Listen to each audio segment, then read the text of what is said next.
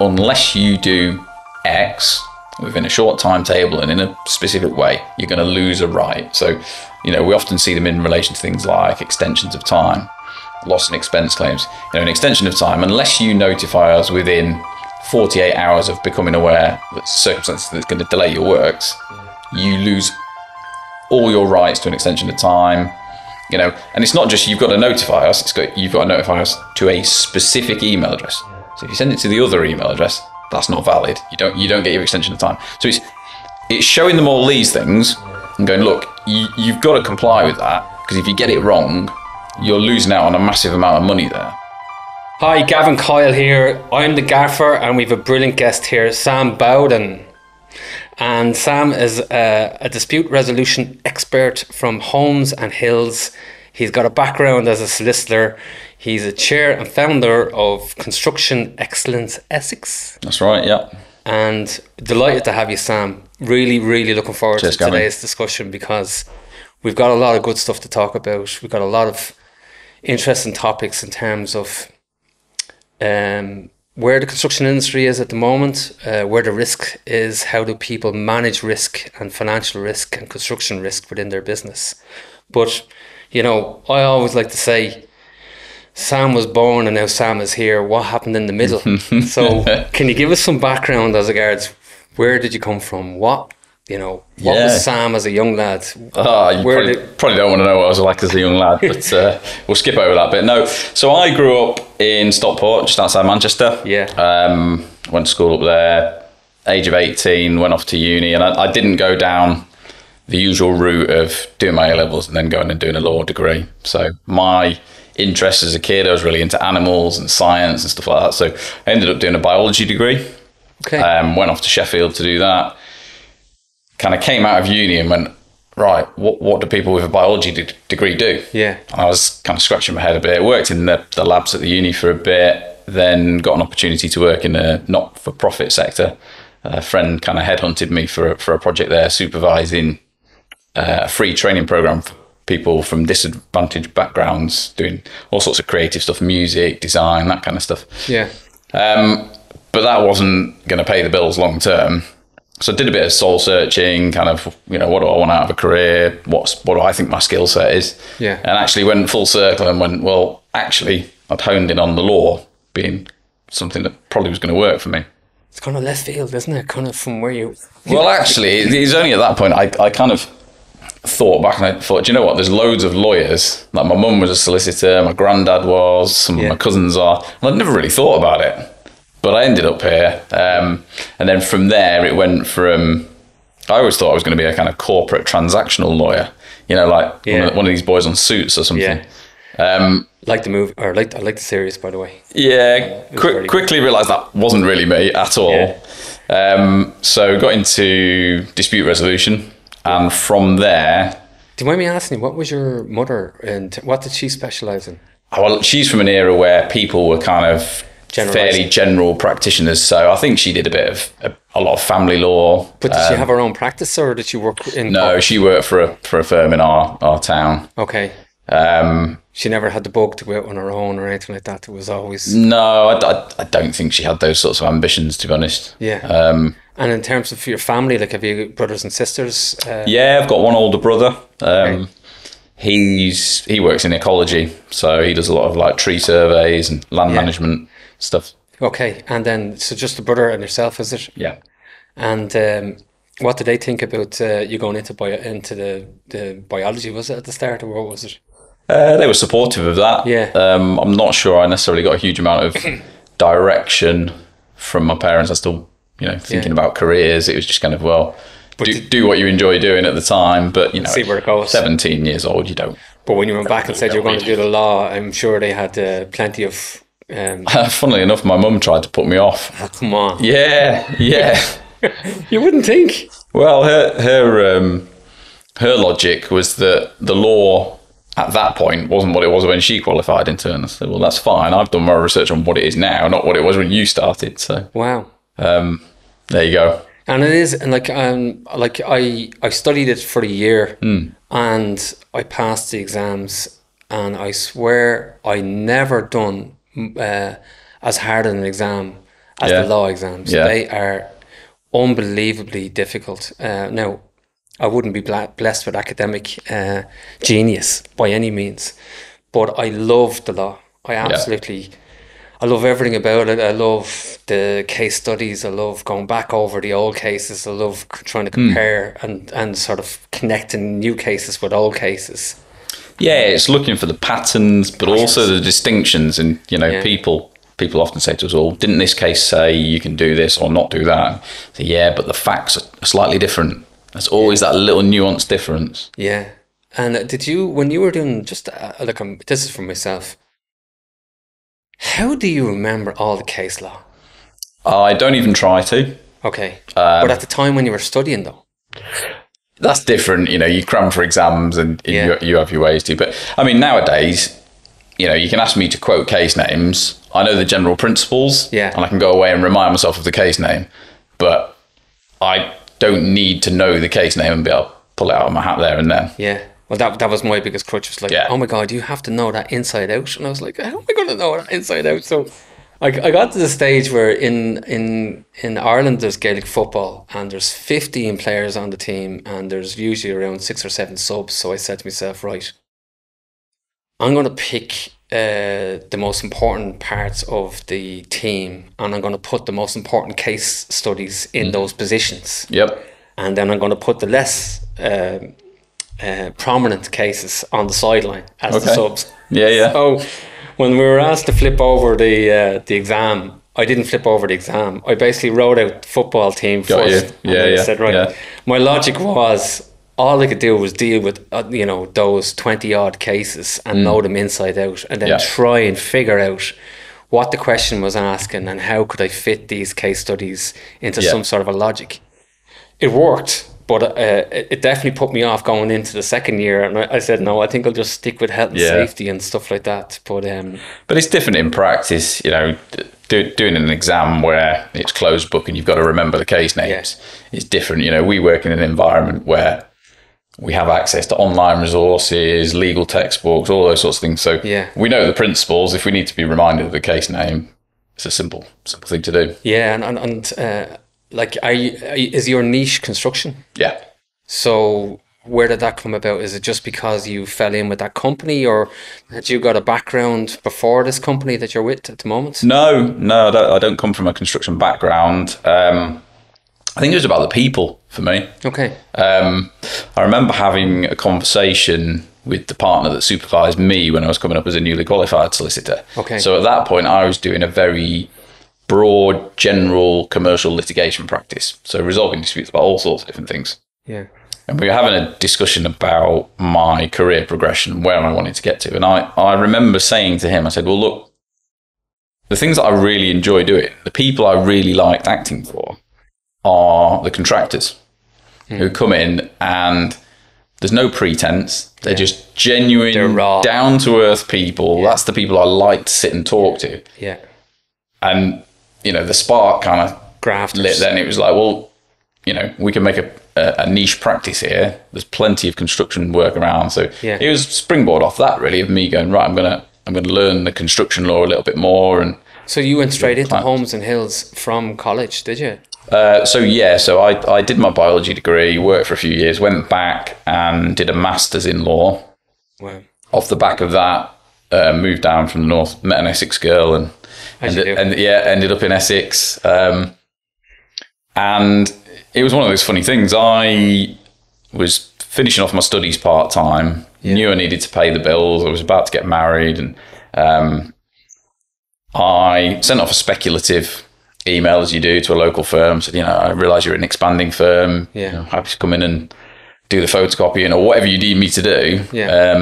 And it's fair play to you, by the way. Well, you've got to do these things, haven't you? Yeah. And actually, it turned into a training contract, which turned into a couple of years later an offer of a job as a qualified solicitor, and I've been there ever since. So how long is that? I joined as a trainee in 2007. So what's that? Is that 17 years now? Yeah. Yeah, so you're well in terms of the culture of the company, and Yeah, very much so. Yeah. you know, and is it generational practice, or has it been handed down, or is it you know, is there families? No, I mean the name Holmes and Hills Yeah, comes from the families originally, but I yeah. mean the firm's over 200 years old, so Wow. Oh my God. they're not in the picture anymore. Okay, so it's kind of, you know, it's been handed down into a sort of a board level practice, if Yeah. you like. Yeah. How does that work in terms of the governance then? Is So what way is that set up? yeah, so it's run by the partners, Okay. of which you have different levels of partners. You have the equity partners who've invested money into the firm. Yeah. Then you have fixed share and salaried partners who don't have as much kind of skin in the game, as it were. Yeah. But would still have a vote. Yeah, Yeah. In yeah, terms yeah, of yeah. the annual strategic meetings. And Yeah, I stuff mean, like there that. are some decisions that get taken at equity partner level. Yeah. Some of them we open up to the broader partnership as well. So they are very much involved. My uneducated market view of the legal profession is that there's not enough legal professionals coming through the channel It to has fulfill been the very requirements. difficult to recruit over the last few years. Yeah, absolutely. Yeah. So, are you doing anything different? What are you doing to be different to get the, you know, get the quality? No, like you're going to, we can't. Oh, we go to the universities, we do trade shows, la la la. Yeah, but what are you doing different? I suppose. So I think for us, it's about who we are as a firm. Yeah. So you mentioned about the culture a minute ago and me being very ingrained in that. Yeah. I guess over 17 years, it's more than just being ingrained in it. It's actually having an influence on it. Yeah. We opened a new office, a much bigger kind of open plan office to supplement all our other sort of smaller offices. 2020, signed the lease just before we all got sent home for however many months it was. Yeah. Boris said you can come back out of lockdown. Just, you know, we just finished the fit out, we'd committed a load of money to.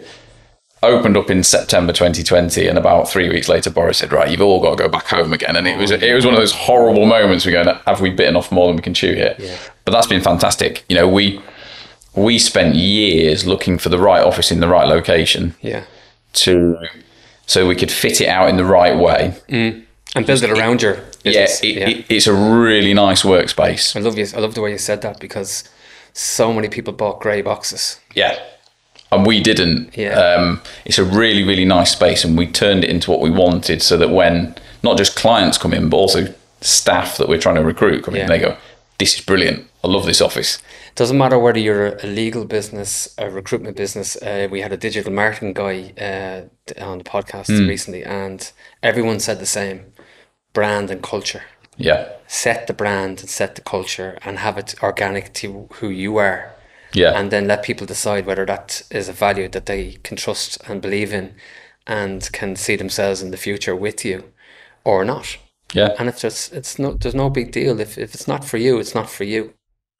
So one of the things that I've taken to do now, obviously, you go to any law firm, if you're looking for a job, they'll all tell you they're a great progressive firm and they've got a fantastic work-life balance and the culture's lovely and inclusive and all this.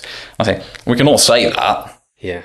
But how does that recruit see between the firms that are genuine and the ones that are just throwing out the words that they think they need you to hear? So I say now, look, come and talk to my team. Don't take it from me. I will tell you it, and I will tell you what I think of the culture, and I'll tell you very passionately what a great firm I think we've got. But actually, you know, I've got a vested interest in this. Yeah. So you've got to take that with a pinch of salt. Yeah. Go and talk to the members of my team. Yeah. See what they say about it. Yeah. And I'm confident that I can do that, and I'm not going to worry about what they're going to say. I think the partners need to listen to this podcast, because you're doing a great job of selling that business. Good. But how many interns then would you take on generally? Is there like a model, like we take on interns every 2 years, or 2 a year, or 10 a year, or whatever? Yeah, it's a difficult question to answer because when I joined the firm, we were a much smaller firm than we are now. So we'd have 1, maybe 2 trainees per year. This last intake we took on, I think it was 8. Wow. And actually, we're in discussions about having 2 intakes per year and taking on even more. So. My God, well, that just But goes to show you, like, the requirement for trainees grows with the size of the business. So we've just tipped 200 staff now. oh my God. So actually, proportionately, it's needed. That's a serious business. Yeah. Like, I suppose the barrier to entry in the legal profession isn't what it used to be either. It's a lot more open in terms of access. Would you agree with that? Yeah, definitely. They've changed the academic route into it. Yeah. So they have a thing, without going into too much detail and throwing too many acronyms out at you. Yeah. We used to have a thing called the LPC, the Legal Practice Course, and that's been phased out in favour of something that they call the SQE, the Solicitor's Qualification Exam. Yeah. But it's a more vocational route into it. So you're kind of more on the job training. Yeah, no, I think that's one of the biggest shifts in the legal profession that has been made a sort of, and I think it had to happen, I think, in fairness, because no disrespect, but it seemed like a class system for a long period of time. That you know, unless you were in a certain region or a certain class of distinction, it was hard to get into these areas, and it was kind of, you know, word of mouth, and it was kind of like, we'll bring you along. But like, that day is gone. It's kind of like, if you're good enough, you're good enough. And, yeah, I mean, you know, there's avenues for you, whether you're a mature student or whether you're, you know, grafting from the start. And yeah, I think that's, you know, it's brilliant to see that, and I think, you know, there's a lot of other industries could learn from that. That, you know, go back and look at the vocational aspect and see, can you make it more accessible to get people into but still you're struggling. The legal profession's still struggling to fill positions. Is that a salary thing, do you think? Yeah, I mean, salaries have changed massively in the time that I've been involved. It's a mixture of things, isn't it? You know, salaries, lack of people around, fairly fierce competition. Yeah. So you're like, you know, you're competing against probably 5 or 6 other practices within a geographical location. Yeah, and I think construction law particularly is quite an interesting one, because it's something that you don't really get taught at uni. Yeah. You only really start to get exposed to it if you end up in a firm that has a construction law practice. Yeah. And they are fairly few and far between. Yeah. You know, if you go to the big cities, you know, there's loads in London and so forth. But actually, if you look regionally, if you don't want that London life, it's hard to find the firms that have a proper construction practice. We find there's a lot of sort of the medium-sized firms that will put it on their website, we do construction law, but actually when you scratch beneath the surface, it's some general dispute resolution lawyers that do a little bit of it amongst everything else. Yeah, that's what I loved about your profile as well, is that you know, you are that organic structure that, you know, if I'm a small to medium construction company, I don't have to be afraid about knocking on your door and, you know, feeling that, you know, it's beneath me, that, you know, who am I to go to these big guys? They're much bigger than I could ever afford and stuff like that. And, you know, I think you're an all for everybody type of company, whether you've got loads of money or whether you're a small to medium enterprise.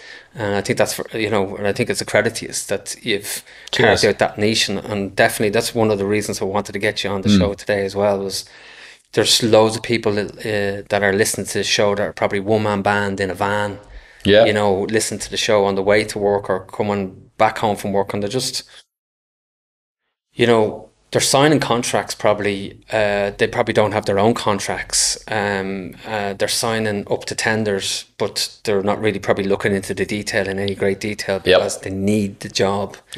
And I know that, you know, I'm saying stuff here that's probably you're dealing with on a daily basis. Well, yeah, funnily enough, I was going to add to that and say, I don't think that's just restricted to the one-man band in a van. No.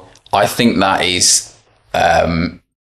that's pervasive throughout the industry, up to, you know, maybe 200 employees. Yeah, I mean, we get clients come through the door and they'll be turning over millions of pounds. Yeah, but they're not looking at contracts. Yeah, and you know, quite often it's people who've been on the tools, they've done well, they've gone, do you know, I could do this for myself. Yeah. All of a sudden, their business has taken off, and they're getting these really high value contracts that they're not reading. Yeah. I like, people are going to listen to this and they're going to, like, they're either going to go, I don't want to listen to this and switch it off, or they're going to go, I need to listen to this because Yeah. I'm one of those people that actually doesn't look at the finer detail. Now, if you want to switch off the podcast, that's fine. You can't bury your head in the sand because, like, let me give a scenario. If I'm looking at a tender and there's a big document that comes with it and that they tell me that I'm down to the final two and that I need to sharpen my pencil, which is the usual crack. Yep. In other words, you're nearly there, nudge, nudge, and I decide I'm going to drop it by 10 or 4%, let's say, for conservative purposes, and I win the contract. Should I be contacting you? I would say you probably want to be talking to us before you've won the contract, or certainly before you've executed the contract or entered into it. Wow. So you want to be knowing what you're signing up to. Where are the risks? You're going to be a busy boy if everybody has to do that. Well, but this is one of those things. Actually, we often say within the team we are almost deliberately going out to cut off our work stream. Yeah. So we can sit back and go, let's let them ignore their contracts, and when it all goes wrong, they're going to need someone to sort it out. Yeah. And actually, that takes up a lot of our time, a lot of our energy, and that obviously translates into the fee that we have to charge for that work. What we've been consistently saying to people is, look, let us review your contracts. Come in. Either you come to us or we'll come to you, or if you're at the other end of the country, we can do it on a Teams call. Yeah. We always prefer face-to-face, but sometimes needs must. But let's sit down with you. We'll spend half a day. Yeah. We will train you in what we look for in a contract. Love it. Those red flag clauses where we go, don't sign that. Yeah. So. Or all right, that's a bit of an amber clause. You can sign it, but you need to know what the risks are. Maybe you could see if you can push back on it. Yeah. I know people say, well, we're stuck with it. We don't have any bargaining power, but you don't ask, you don't get. Yeah. Come in, do a session like that with us. That's going to be infinitely cheaper than asking us to fix a problem after it's happened. Yeah. But not only that, we're giving you that advice and training you so that you can go away, and maybe you're not going to pick it up overnight, granted, but over a period of time, the more you start looking at your contracts, you're going to be spotting those clauses for yourself. So actually, you don't need to be coming to us every single time. Wow. I don't know that I've heard that discussion being had with other legal construction so-called experts. That's the first time I've heard somebody saying, by the way, I'm going to give you the red flag model and I'm going to lay it out in front of you. It's the whole kind of teach a man to fish, isn't it? Rather than just giving him a fish every time. I think you're being humble. Because I think what you've done there is you've immediately placed the trust on the table and said, if you trust us, we trust you. And the only way we're going to trust each other is have a level playing field. Do you know what though? It's a really difficult pitch to make, because a lot of contractors will listen to it and go, yeah, but I don't have a problem. Yeah. And it's like, until you have a problem. You don't have a problem until you have a problem. When you have the problem, it's expensive. Yeah. And the other thing I suppose that you're dealt with as well is, well, where's the email for that? When did you sign that? Where did you put that document? And then all of a sudden, you've everything compiled, and then all of a sudden someone says, oh yeah, I have a text message as well. Did you not get that? Well, that's actually the fundamental part of the whole case, and you're only telling us now. Yeah. So is there any sort of nuggets you could give us in terms of people managing the flow of information so that when they do maybe come to you in a reactive mode, that you go, by the way, here's a box? Yeah. Good record keeping is absolutely essential. Yeah. One of the things we'll teach people about is when we go in and do a training session with them, we'll say, look, first and foremost, you need to spot these clauses where we call them condition precedent clauses. Yeah. A clause that says, unless you do X within a short timetable and in a specific way, you're going to lose a right. So, we often see them in relation to things like extensions of time, loss and expense claims. An extension of time, unless you notify us within 48 hours of becoming aware that circumstances that's going to delay your works, you lose all your rights to an extension of time. You know, and it's not just you've got to notify us, you've got to notify us to a specific email address. Yeah. So if you send it to the other email address, that's not valid. You don't get your extension of time. So it's showing them all these things and going, look, you've got to comply with that, because if you get it wrong, you're losing out on a massive amount of money there. Yeah. And then it's saying, well, right, how do you manage that on a day-to-day basis? Yeah. Because your guys on site need to know when they need to tell the guys in the office, right, we've got to notify upstream that something's happened or not happened. So we'll advise doing like an operational checklist. I love it. On one side, sheet of A4, you stick it on with the contract, and it's got all the key stuff, you know, extensions of time, how quickly do you have to notify delays? Who do you notify? Yeah. What if there are variations? Does it have to be in writing? Yeah. If it's not in writing, what do we do about it? All of these sorts of things, just a kind of crib sheet. Yeah. When you're talking there, I'm thinking to myself, the word or the double word, if you like, tripwire. Yeah. That there's tripwires all over these contracts. Yes. Yeah, there are. And there's people constructing models to insert tripwires into contracts, knowing that certain individuals that might not be up to speed or aware or that might be blinded are going to not challenge these tripwires. And I suppose I look at it from my own sense of maturity. I remember signing contracts and I knew that there was certain areas in my gut feeling looking at the contracts, and I'm saying to myself, that doesn't sound right, but it's probably just a generic contract and everybody's doing the same and nobody's really got, done in terms of the commercials. Now, touch wood, there was a trust-based system in place which overrided the contract, but that's not always the case, and especially in construction. Yeah, we hear that a lot. You know, we hear a couple of things. One is we don't have a choice. If we don't sign this contract, we don't get the work. Well, okay, that may or may not be true. Yeah. But until you ask about amending terms, you're never going to know whether you can push back on them. Yeah. But then the answer is, well, if you've got all these horrendously onerous clauses in the contract and the other party refuses to negotiate on them, that to me is raising alarm bells. Yeah. And it's a commercial decision. It's like, well, do you want that contract? Yeah. You know, looking at the risk profile of it. I love the way you said risk profile, because a lot of the guys that are probably listening in on this podcast don't necessarily have a risk committee or somebody that's holding them accountable for the decisions they're making. And with the best will in the world, our ego and our want to prove that we're successful overrides the rational thinking of contractual law. And it's a bit like health and safety. Well, just come on, I'll do it safely. Come on. Yeah, I'll do it legally. There'll be no issues with the contract. Paddy's sound. We know him for years. Well, this is the other thing I was going to say. Yeah, we've got a great relationship with that one person at that company. Yeah. Yeah, but what when halfway through the project and they get a new job somewhere else and somebody else comes in and they want to prove themselves? Yeah. Relationship. And, a great relationship is great until there's a couple of $100,000 riding on how that relationship pans out. Yeah. I spoke to a QS only recently, and he told me that the model for his company was to employ him and people like him at the base salary rate as low as they could give him, but to give him 10% bonus on every shilling and pence that was saved, that they didn't have to spend with a contractor. Yeah. And I knew that this goes on, but to hear it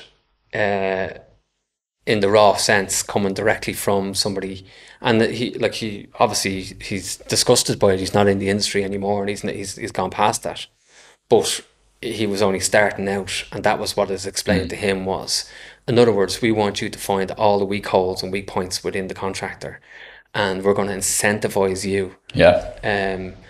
With pretty hefty, like 10% of taking money off the table is a pretty nice commission when you think about it.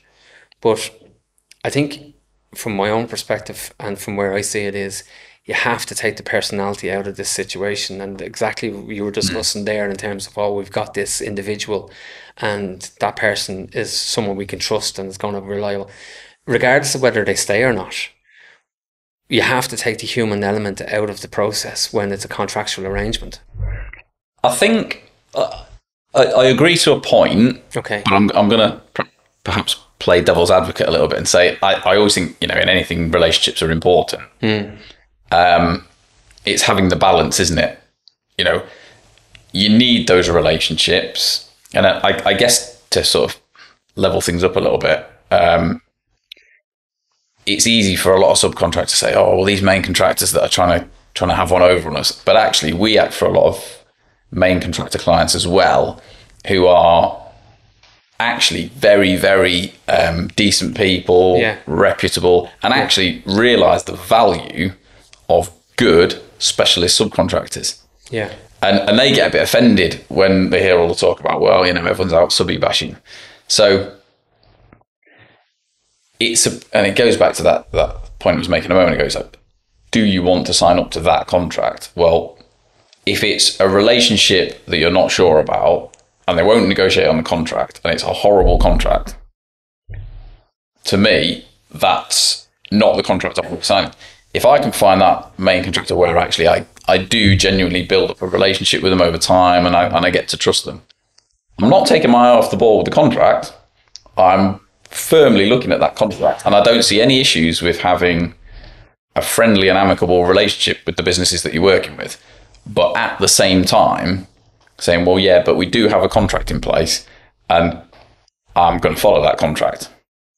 Yeah, but you might also look at the other side of things. You might be asked to produce a contract that is an aggressive contract in the favour of the main contractor. Yep. So how would you approach that if I came to you and said, I want you to produce a tripwire contract? Well, we sorry for asking you such a blunt question. Not at all. What I was going to say is we can do that for main contractor or subcontractor. So we start in that question maybe from the premise that it's always the contract being issued downstream. Yeah. But actually, we see a lot of main contractors that perhaps don't get it right. They forget to issue a contract. How many times have we said, well, we've been on site for 3 months and we haven't got the contract yet? Yeah. Well, all right. If at that point when you tendered for the works, you gave your price and you said this is all subject to our terms and conditions, and you put that on the table upstream. Yeah. If you do it right, that becomes the contract. I love that you've said that because there's people probably listen to this as well. What's wrong with having your own terms and conditions and your own contractual scenario? What you put that on the table and say, by the way, this is who I am, and this is how we are, this is what we do, this is what we're about, and this is the way we're going to work. I respect your tender process and I'll put the tender in, but you're going to have to harmonise the contracts that you're going to give me for this tender along with my contract. Yeah, so I would say the question was what's wrong with having your own contract. I would say it's not a question of what's wrong with it, it's everything is right with having it. I think everyone should have their own contracts. It's not a rule of thumb, is it? We have clients that say, well, there's no point in us having our own contract to issue upstream because we'll never be allowed to contract on those terms. We'll be forced to accept the contract that's coming downstream. Yeah. Possibly. But you'll always have an employer or a main contractor that doesn't issue a contract or says, yeah, that's coming, but get on site and we'll issue it later. Yeah. Well, actually, you've got an opportunity to conclude the contract on your terms and then say to them thanks, but no thanks to their contract.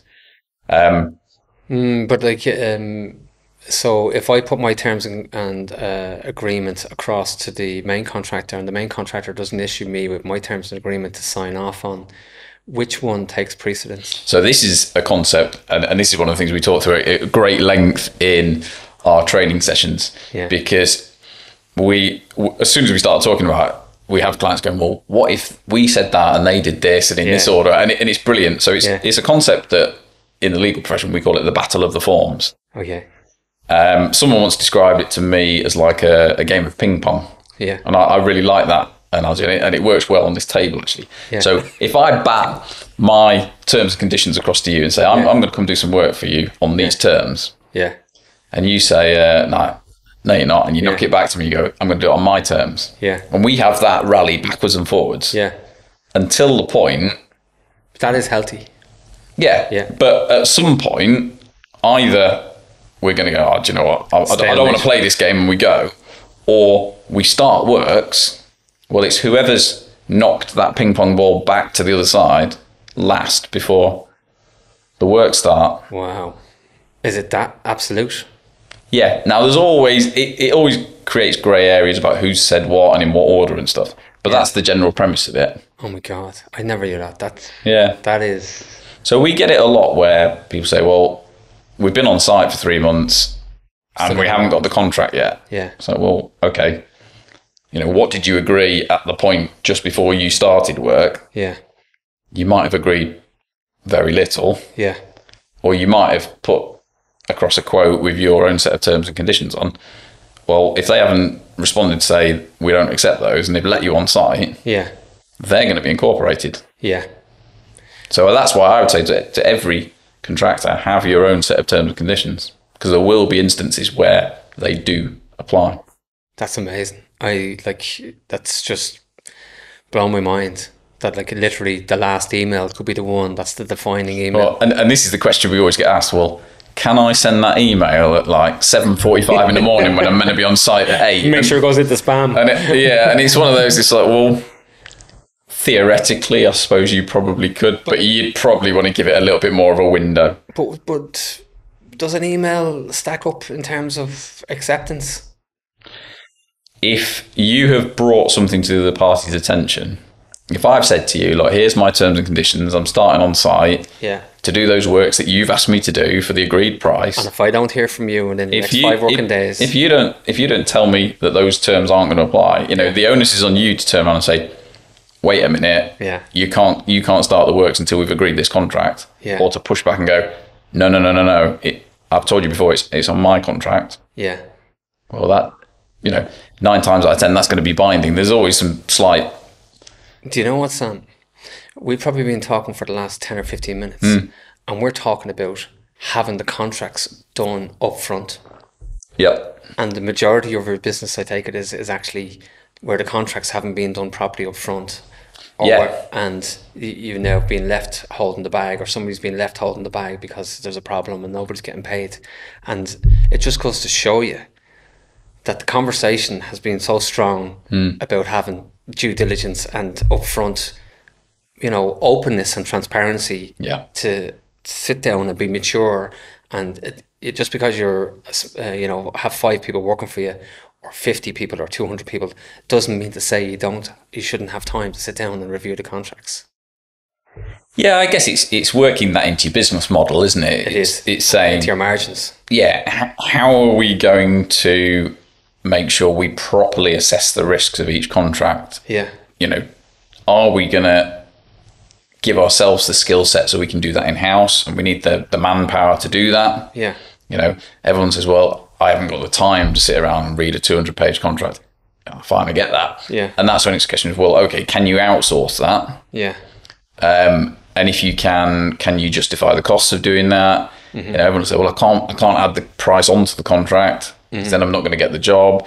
Every business is going to approach that in a different way. Yeah. But I think just avoiding the topic, you're just storing up a problem for later. Yeah, 100%. And it's, it's a big problem.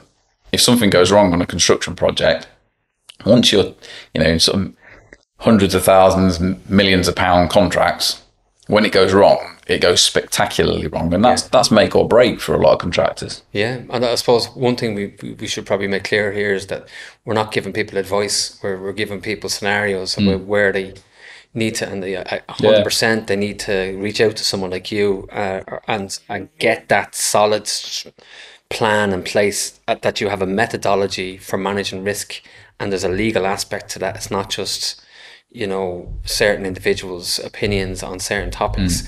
When it comes to the legality of the contracts, unless you're qualified and competent, you don't have you don't really have. Yeah, you can bring them to training to a level, but I presume, you know, at the end of the day, you still need to review that document.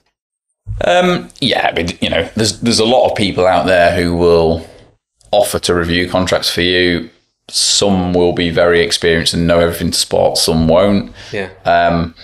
I think, you know, my view is there's no substitute for getting a specialist construction lawyer. Brilliant. To do it.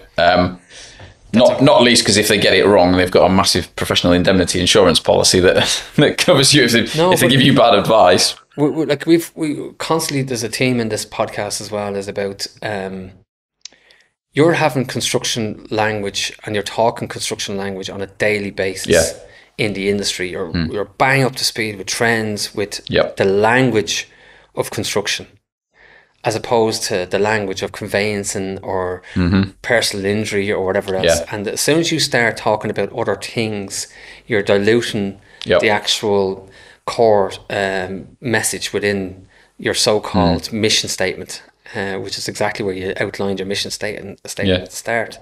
And, you know, even for when we talk about builders, you know, like an electrician then being asked, can you do the CCTV as well? Oh, sure, I'll do the CCTV. Yeah, sure, it's easy. Now all of a sudden you're not having conversations about what your core business is. Yeah. And you're having that every day. So you know, and I'd say, like, it must be a fascinating place to work if you want to get into law and you want to be in the construction space, to just see all these contracts coming in. Do you see a commonality of inserted paragraphs that are the trend within construction at the moment? Yeah, there are familiar themes that you'll see. You know, the same sorts of clauses dealing with the same sorts of issues. Yeah. You're not going to give us one or two of them. Well, it just depends. You know, it depends on who's issuing the contract. So, say for example, if I'm Joe Bloggs Plumbing and Heating, and I'm about to start a €3 million or pound contract. If I'm scanning over a contract, where would you tell me to look at the high risk categories? The things I'd be looking for is the type of clause. I mentioned them before, condition precedent clauses. So it's anything that says, and sometimes they will say it is a condition precedent that you do X, Y, and Z, otherwise you don't get whatever. And it's usually money. Sometimes it'll be time. They don't always call themselves condition precedent clauses. So you need to be able to understand what one is and spot it. Yeah. And in a nutshell, it's a clause that says, you know, you've got a right to something, but unless you take a certain step in a certain way by a certain time scale, you lose that right. Yeah. So, you know, things like extensions of time, entitlement to loss and expense. Sometimes you see them around payment applications, in terms of the validity of a payment application. So unless it's sent to a certain email address by a certain date, it's not a valid application, and so forth. Yeah. So it's spotting those clauses, I think. Yeah. If you can spot those, you're going to be much further ahead, because you can then either, we say, you know, there's a sort of couple of stages to it. Ask them to delete the clause. If you can't delete it, can you modify it? So let's say it says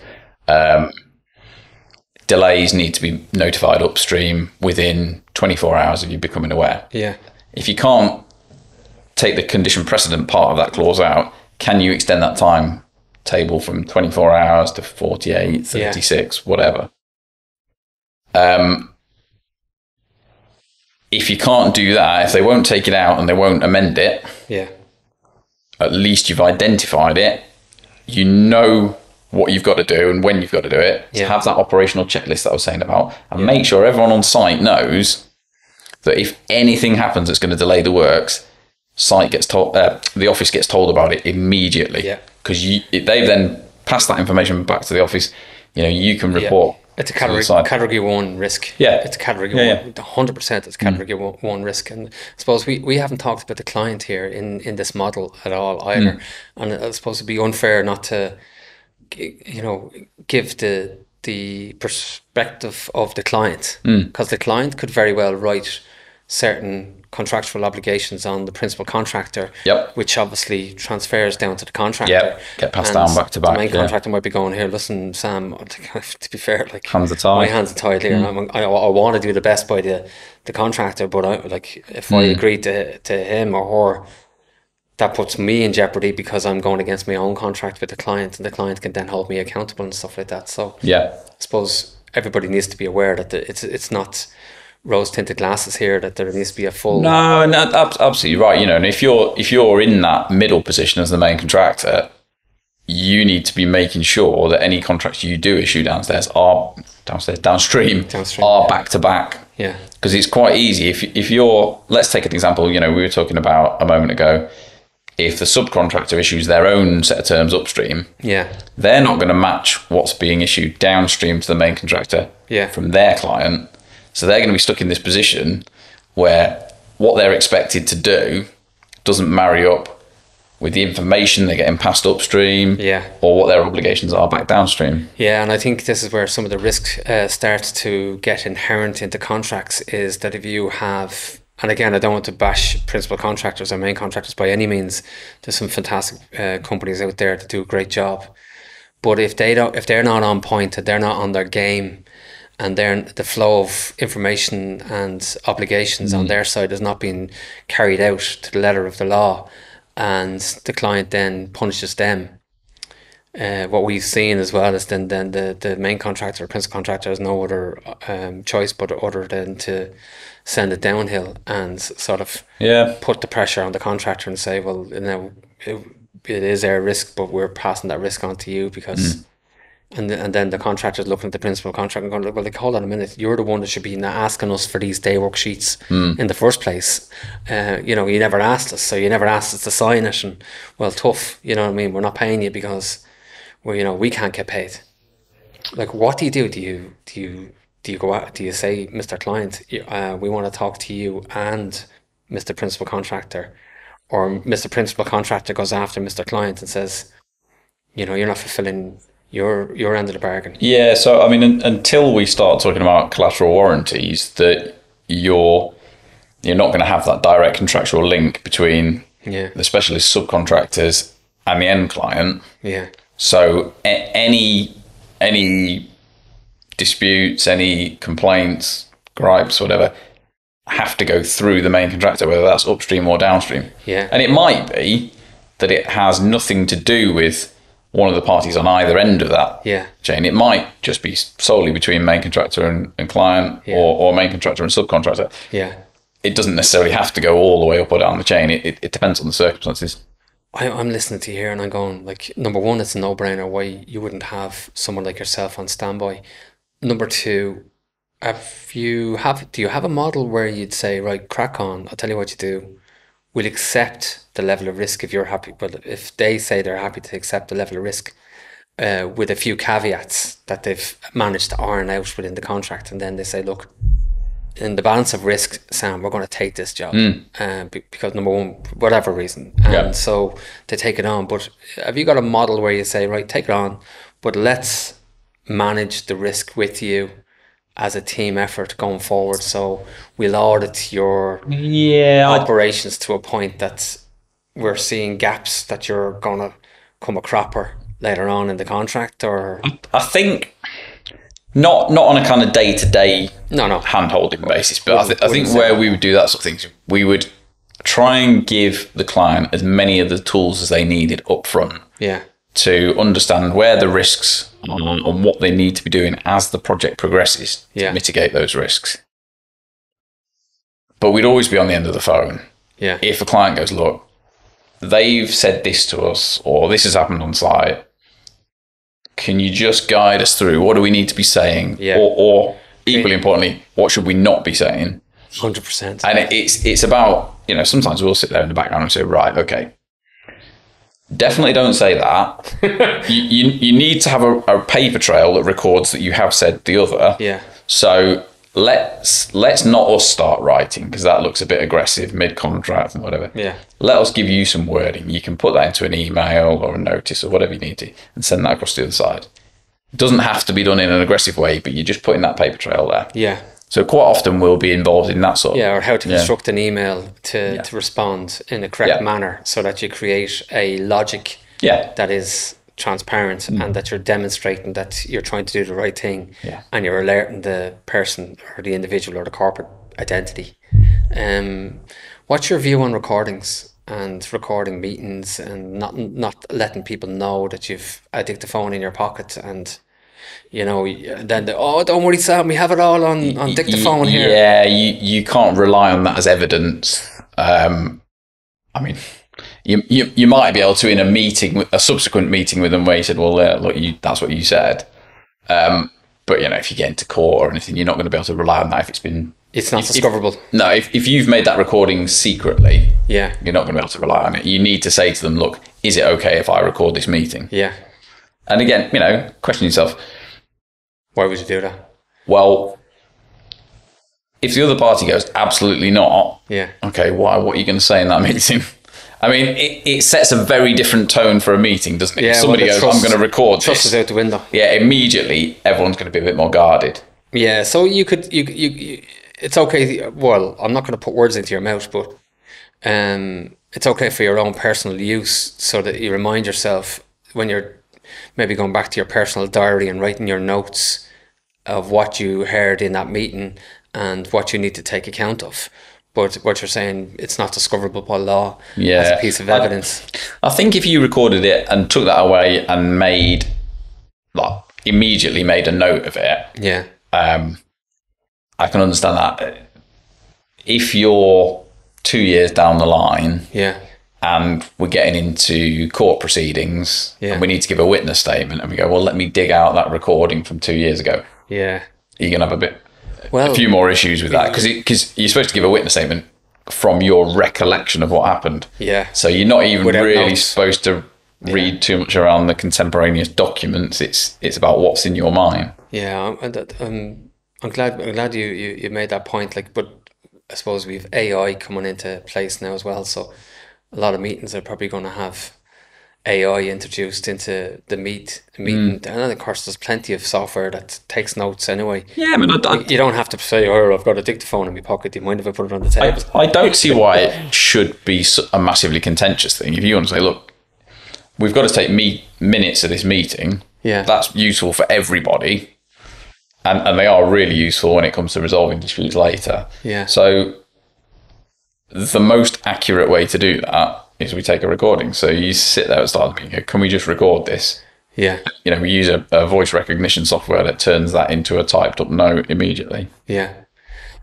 You're on the Construction Excellence. You're a chairman of a Construction Excellence group. Can you tell me about that? What's the basis? What's the terms of reference? Yeah, so Constructing Excellence is a national brand, and it's separated out into regions and then local clubs. So we set up the Essex Club, must be a year and a half, 2 years ago. Okay. We started to formulate the plan, a few of us like-minded people. We've been running events, monthly events, for just over 12 months now. So not legal specific? No, not at all. It's about bringing people together from all parts of the industry. So, our membership is made up of main contractors, specialist subcontractors, loads of the professional consultants. We've got loads of architects, surveyors, engineers, lots of lawyers, specific construction lawyers. So it's a broad spectrum of people from within the industry. Yeah. Our events have been a mixture of sort of traditional networking, thought sharing, so knowledge sharing, talks. Yeah. And we've just launched our awards for 2024. So we've got our awards ceremony. Fantastic. 24th of April. So is that a membership-led organisation? Yeah. So there's a small charge for either individual or corporate members. And then probably small charges for events and stuff like that? Or? Most of the events are free. Brilliant. There's a small charge for non-members. So giving back again. So it's peer to peer. And it's all focused, it is what the name says. It's all focused on trying to drive excellence in the construction industry. I thoroughly commend you because it's definitely, there's a massive need for this sort of peer-to-peer learning within the industry, and I don't believe there's not enough being done, a lot of people are isolated and maybe, don't have access or don't feel that they have access to this sort of network of information. And like, why wouldn't you? Like, you're talking about once a month or something like that to meet? Yeah, and it's optional whether you go to every event or just the ones that you think are of particular interest to you. Are they online or in person or both? They've all been in person so far. Okay. I wouldn't say we'd rule out online events, but there seems to be very much a desire for people to get in a room with other people and get back to that old-fashioned kind of way of cup of tea and how are you getting on and what are you doing that's different and learning about what's trending and what's not trending. Yeah. So what are you seeing that's trending and not trending? Well, we've got an update on the Building Safety Act. Okay. That's next week. Yeah. Which it got postponed from November because we had to cancel the event due to there were storms the night of the event. But we've got phenomenal level of subscription to that. It's going to be one of our most well attended events. So for people that are not aware of that act, what's the premise of the act and how is that going to affect their business? It's only going to be relevant really to people involved in high-rise cladding, and it's extended design liability for architects and like as well. So it's given them a longer period of potential liability for defects. Okay, so does that come out of Grenfell? Is that sort of like it's one of the absolutely one of the sort of key outputs is to try and develop this sort of design culture? Yeah. Would culture be the right word, or the standards be a better word? Yeah, it's all about trying to raise standards and avoid these sorts of tragedies happening again. I mean, Grenfell was horrific, wasn't it? Yeah. And without going into the whole ins and outs of the tragedy, yes, there's always opportunities to learn out of catastrophic failure, but unfortunately, we shouldn't have to go into catastrophic failure in order to learn. But again, some might take the opinion that there's a lot of jargon that was used and a lot of data and a lot of technical documentation, and then when you kind of peel back the layers, there was no substance behind some of that data. And I suppose it's people like yourself and companies like yourself, trusted companies like yourself, that are going to be the ones that people are going to have to turn to make sure that their own paperwork is exactly who they say they are, and what their mission as a company is and what their values are companies are. And I'd say you've probably even had situations where you said, look, we can't help you, because you've probably seen the company and said, like, nah, I don't like the way you do business, or I don't like the way you're angling yourself, or how do you respond to that? I don't think we tend to necessarily turn clients down because we don't like their ethos. I think ultimately it's about doing the best we can for the client. But we will certainly try and steer things in a way which we think is appropriate. Yeah, and then let them be the judge of their own destiny after that. If they take that and say, yeah, that sounds like a reasonable way to act on, or some people might say, no, I'm not doing that. Like, I've got a proven model here, and you can't tell me, I'm going to change that. Yeah, ultimately, I mean, talk about sort of. Let me get back to. I think you asked the question before, and I think we went off on a tangent about if we're instructed to draft a really onerous contract. If that's what the client wants to.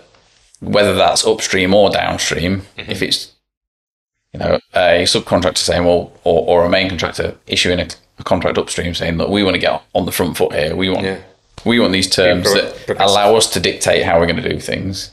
That's fine. We can give you the tools for doing that. Likewise, if somebody says, well, actually, I want to have a lot of control over this project. I want to make sure nothing goes off the rails. I want a really tightly worded contract.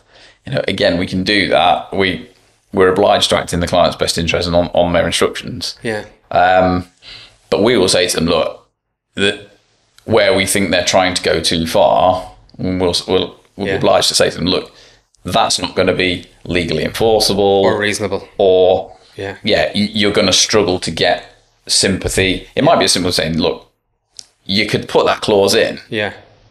but if you end up in an adjudication, you're not going to get the sympathy of the adjudicator. Yeah. Or if you're in court, you're not going to get the sympathy of the judge. That doesn't decide the dispute, because the dispute's decided on the law and the facts. Yeah. But you don't want to be starting from a position of having the person who's deciding the dispute thinking that you are a horrendous business. Yeah. You know, you're on the back foot. You know. Yeah. I'm glad you said that, Sam. That's like, again, as you're talking, I'm saying to myself, I wonder, is there a style and tone of language, depending on which legal practice you go to? Yeah, I guess there will be. Yeah, we've all got our own styles. I mean, in the style of the drafting, there will be, although you tend to get a lot of the same language used, but just used in slightly different ways. Yeah. And to different degrees. And that's because the law puts very specific meanings on certain phrases and words. So we will use the same sorts of terminology. Yeah. I think where we're different is maybe in our communications with our clients. Yeah. A new client said this to me the other week about just that kind of, we don't talk like lawyers. Yeah. And it's well, we're almost not trying to. Well, I have to say, like, even today, like, you haven't really thrown any jargon into this conversation whatsoever. I could have met you in a coffee shop and had, not knowing that you were a legal expert, and it has to be, like, fair play to you for that, because, like... That's a really big part of who we are as a firm, and certainly what I'm trying to create within my construction team. Yeah. People that can sit down and have a conversation. You know, if I turn up in here with my tie done up and in a pinstripe suit, barrier straight away. It's a very different conversation. Yeah. And I start using long legal definitions, and my clients are going to be turned off to that very quickly. Yeah. And we talked about it at the start about quoting case names. The only time I really need to quote a case name is if I'm writing something to put in front of an adjudicator or a judge. Yeah. When I'm talking to my clients, back up your argument. My clients don't need me to tell them the case name. They just need me to tell them what they can or can't do. Yeah, yeah. And that's all they need to know. So in terms of resolution, like your dispute resolution, you're head of that department. How many is in your department? 12 of us. Oh my God. That encompasses all of dispute resolution. So doing construction and is others. 6 of us. Yeah. But that's 100% construction caseload. So those people aren't dabbling in bits of this and that and the other. It's all construction. So do you see that this is a growing industry? Yeah. And that's a problem. Yeah. So there's a trend that's, there's going to be more of a need for resolution in the construction sector, and it's not rectifying itself. It feels like it at the moment. Yeah. I've heard kind of people calling out for for the government to say in and go, here's a contract that everybody has to sign up to in construction, so it's fair. Yeah. It's like that. Yeah. Sorry to the listeners, but that's never going to happen. Yeah. It takes away the party's right to contract on whatever terms they want. Yeah. Which is a really fundamental part of English law. So that's never going to happen. So we've got this constant tension. I know what I said before. We act for a lot of clients, main contractors, subcontractors, who are all really, really decent people. Yeah. Respectable companies that want to do things fairly. But there's a lot where it's not done that way. Yeah. And there is friction. And I don't see that ending. Yeah. That's unfortunate. But it also echoes the point why they need you guys on board and have at least an engagement process. You don't necessarily need to put you guys on a retainer. I take it that all that needs to happen is that the conversation has been had, and that there's an awareness, and the fact that you guys, it's the first time I've heard someone saying, we actually provide training on awareness of where the red spots or red flags are on the contracts. Like, that's like, for the takeaway today from today's podcast, unmeasurable value on the table there and then. And it also says we trust ourselves that we know we're giving you the best advice, and therefore we don't have to go around charging you for this. We will actually help you through the process to the point. Funnily enough, I've said this time and time again, prevention is better than cure. Yeah. It's cheaper than cure. And from my perspective, I'm more than happy to jump in on an adjudication or court proceedings and have that fight. Yeah. That's fine. But actually, I do get more job satisfaction out of sitting around in a room like this. Yeah. We might have 5, 10, 15 people in the room, and we'll talk to them about their business. And we'll tell them how to improve their business, avoid the risk, stay away from those disputes. Yeah. And it's such a beautiful part of the job because you can see those light bulbs going off. Yeah. You'll go, oh, right. So if I just do that or don't do that. Yeah. And it's brilliant. I really enjoy doing honestly, that. Honestly, I was getting hairs on my arms, sticking up on my arms, listening to some of what you were saying today, because I don't know what it is, but like some people have, it has to change. This inherent, I don't want to bring the solicitors in because they're going to cost us money, and they're only going to tell me the bad news, and they're only going to turn me off and tell me not to sign the contract. That's not the case. That's not what you said here today. I'll tell you what we will do. If you leave it till the end and it's all gone wrong, and we say, right, can we see the contract? And the client's saying, well, I can't believe they can do that. And we look at the contract and go, well, they can do that because it was in the contract that you signed. Yeah. Yeah. I don't like being that messenger. That's not a pleasant conversation to have. Bring us in at the start. We don't have to be the bearer of bad news. Yeah. We can be the people that go, well, here's a load of helpful tips. Yeah. And I think one of the things that's really important is not sitting there and going, well, section 108 of the Construction Act says you can do. That's going to turn everyone off. It's about going, right, so we recognise you're going to be sent these contracts. You probably haven't got time to read them all. You don't necessarily know everything that's in it. Yeah. You feel like there's that commercial pressure to sign it. Yeah. What do you do about it? Yeah.